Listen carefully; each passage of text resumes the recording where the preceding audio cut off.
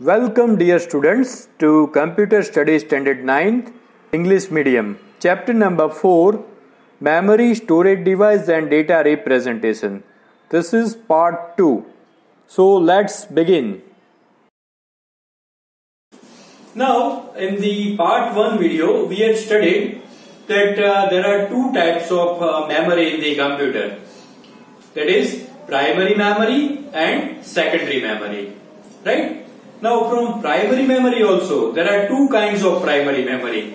That is RAM, that is random access memory, and ROM, that is read-only memory. Now regarding RAM, I had taught you everything in part 1. Now this part 2 video, in this part 2 video I am going to teach you about ROM, that is read-only memory. You may be having so many questions in your mind that what is this read-only memory, or how does it looks? Right, how does it work? Why is it known as primary memory? So after watching this small video, you will get the answers to all these questions. Dear students, this is the image of a ROM. Now why I am showing you the image of the ROM?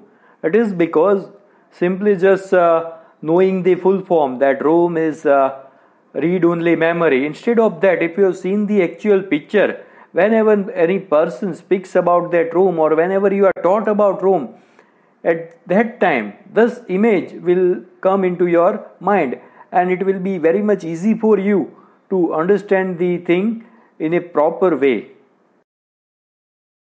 Here also we can see the images of ROM fixed on the motherboard.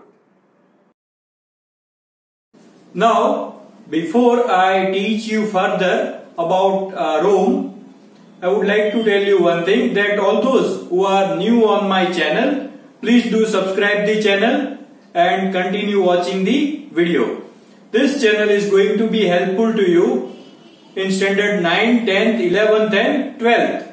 So all 4 years you will be able to be updated. Okay, so first please subscribe the channel and thereafter continue watching the video. And if you like the video, don't forget to hit the like button. So let's begin.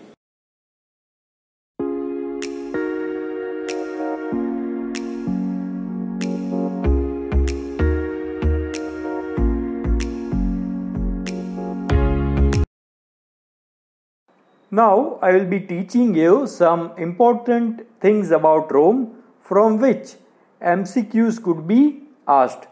Now all the words which I have marked in red color and in bold, that word could be forming the answer of those MCQs. This thing will remain throughout the video, so that every time I will not have to waste time in just telling you that from here MCQ could be asked. So let's begin. Now first thing, ROM is a primary memory. There are two types of primary memory, RAM and ROM. Another thing, ROM is used to permanently record the data and instructions, and hence we can say that ROM is a permanent memory. Unlike RAM, ROM retains its contents even when the computer is turned off. ROM is an ideal memory to store the critical instructions in the computer, such as boot program. What is the boot program? The program that starts up the computer when you press the power button and the system loads, that is known as booting process. Now see one thing, important thing, that when you purchase a new computer, okay, when you have not installed any of the operating system, then what is displayed when you start the computer? Does anybody know? You may not be knowing.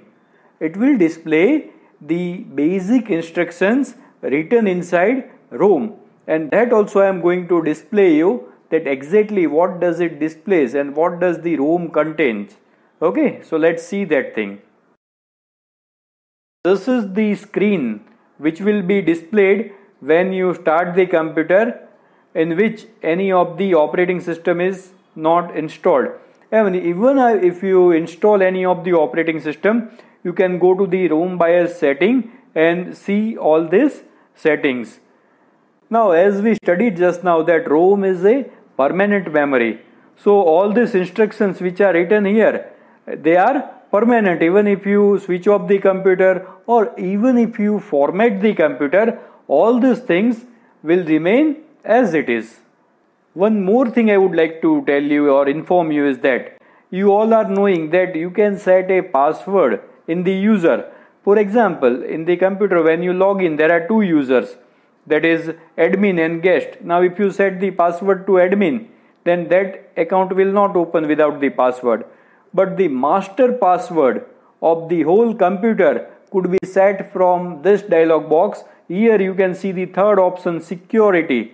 If you set a password over here, then you will get 100% security of your computer. ROM could be classified into four types. First type, that is simple ROM, read-only memory. Second one is PROM, that is programmable read-only memory. Third one, EEPROM, erasable programmable read-only memory. And fourth one is electrically erasable programmable read-only memory. Now see, just now I explained you that there are four different types of ROM, from which the first type, that is simple ROM, I already explained you. So now we will try to understand the second type of ROM, that is PROM. The full form is programmable read-only memory. Now what is this programmable read-only memory? It is a blank chip. When it is manufactured, it is manufactured as a blank chip. No program, no instructions, nothing are written on it. Thereafter, data and program is written on it with a special device called PROM programmer. Now a question will arise in your mind that, sir, then what is the use of this thing? Who purchases this thing? Who writes the instructions? Am I right? So I will try to explain you this thing with an example. For example, if a company wants to manufacture a washing machine, then in washing machine there are so many switches and knob and so many things. Now company needs to fit a chip inside the washing machine in which the instructions are written that this switch has to do this function. By pressing that switch, this thing should happen. Like that way, each and every switch's function should be stored in one chip. Right? Now, how will the company solve this task? First thing, it will have to purchase a blank chip, and then with the help of this PROM programmer, it will write these programs of each function of each and every switch. The third type of ROM is EEPROM. Now what is EEPROM? What is the full form of EEPROM? EEPROM means erasable programmable read-only memory. Now in ROM and PROM we had studied that the contents which are written in it could be read, but you cannot erase the contents. Am I right? While here in EEPROM you get the facility to erase the content by exposing it to the ultraviolet light. Now in the images you can see that in the center there is a small circular open hole, right?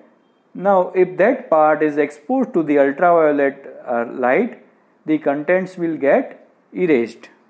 One more thing I would like to share with you, and that is my feelings about the textbook. Now I don't understand the textbook writer or authors of the textbook has designed the book in such a way that most of the chapters are of theory type. Now computer is a practical subject and so many chapters, total 8 chapters of theory, real headache for the children. But I am helpless. And another thing also I would like to say is, now here I am trying to explain you all the chapters by downloading so many images and trying to explain you in so many different ways. But the same thing, if you try to read the things from the textbook, you will never get clear about all this concept, ROM and PROM and EEPROM and EEPROM, and so really pathetic situation. The last type of ROM is EEPROM. So we all are familiar with EEPROM. We all use it in our pen drives and memory card and so many places. So first, what is the full form of EEPROM? The full form is electrically erasable, programmable, read-only memory. Now, EEPROMs are very helpful in manufacturing pen drives, cellular phones, memory card of a mobile phone or digital camera, portable MP3s and micro SD cards. Now, why is it helpful and how is it ROM? These all concepts I will clear. Now, first thing, in your memory card or in your smartphone, can you add any program? That is, can you install any program? Can you add data? What is the adding of data? You can download a song that will get stored. You can click a picture that will get stored. So that is known as programming. So is programming possible in that read-only memory? Yeah, it is possible. So it is programmable read-only memory. Another thing, can you erase the contents? Yeah, you can delete any file, you can uninstall any program. Am I right? And in that, do you need this thing, ultraviolet rays or ultraviolet light? No, it could be simply erased electrically. That is why this thing is known as electrically erasable, programmable, read-only memory. Hope this concept is clear. Now, the second last topic of this video is firmware. Now, first question, what is a firmware? Now, I will not explain you the same topic again because I had explained this topic in chapter number 1. It was explained in the second part video. So, you can try to understand if you have forgotten anything from that video. Fine, we continue. The concept of ROM or PROM can be used to create a firmware. Firmware is to be stored in a non-volatile, that is permanent memory such as ROM or PROM. For example, the instructions written about any of the device such as a washing machine, it should be stored permanently, it should not go away. Such firmwares are developed by the hardware manufacturing company and are provided free while one purchases the hardware. So again we take the same example of a washing machine, that when we purchase the washing machine, naturally what each switches has to do, that chip ROM will come fixed or PROM will come fixed in the washing machine and that will be given free. Now there is no case of giving free. Naturally they have to give that thing, otherwise the device will not work. Another thing, another option is to download such firmware from the company's online store or website. For example, if I purchase a new printer, then they provide me a CD in which the printer drivers are available. If I lost that CD, then what to do? I can even download that software from their store. Many a time, firmware is needed to be updated. Same as our mobile phone. Our mobile phone operating system is also to be updated and apps are also to be updated.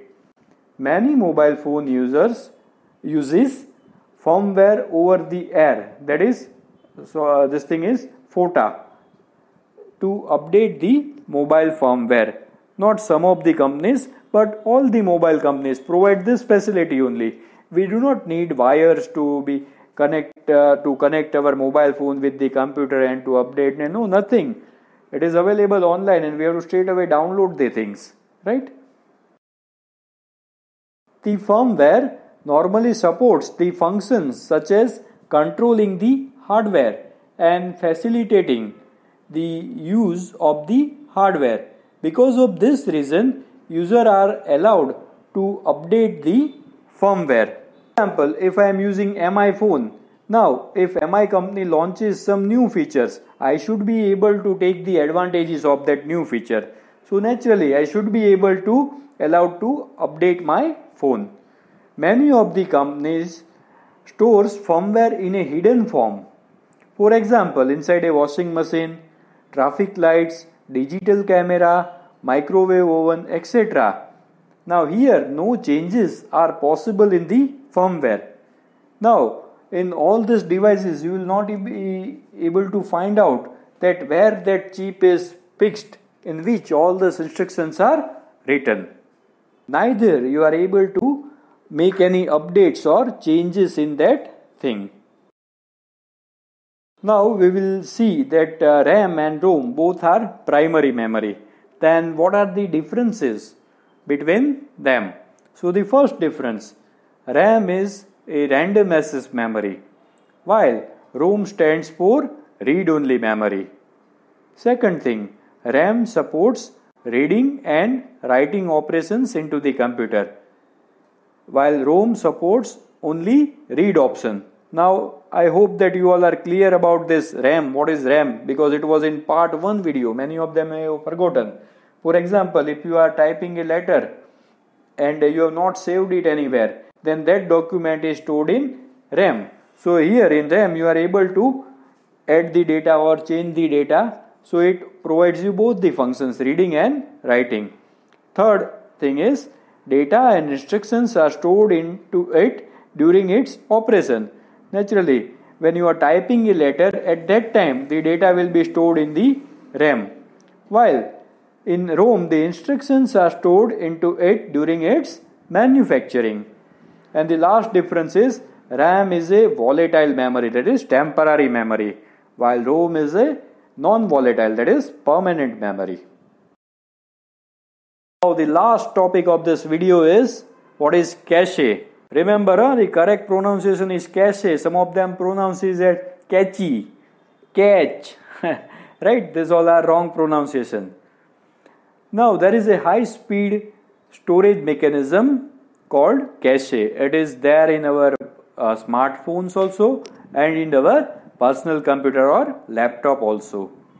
Cache memory is a small and high-speed memory within the computer central processing unit for frequent access. The purpose of such memory is to increase the speed of the computer's processor. When the processor needs to perform any read or write operations, it first checks the cache memory. So this was all about cache memory. So here we complete this video. If you have liked the video, please hit the like button, and if you are new on my channel, please do subscribe the channel and stay connected. Now we meet in the next video. Goodbye.